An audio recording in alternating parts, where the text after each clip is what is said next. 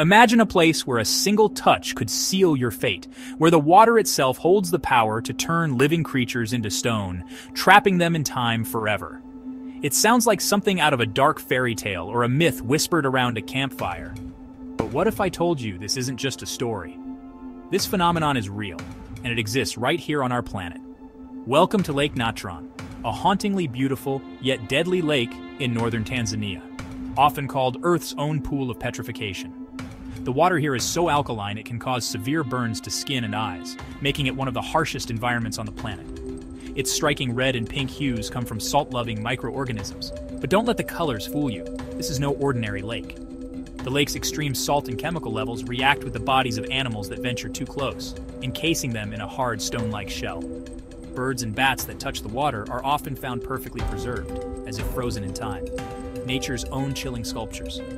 It's a real-life curse, a natural phenomenon that blurs the line between science and legend. Temperatures around Lake Natron can soar above 60 degrees Celsius, making the air shimmer with heat. The water's pH can reach an astonishing 10.5, which is even deadlier than household ammonia.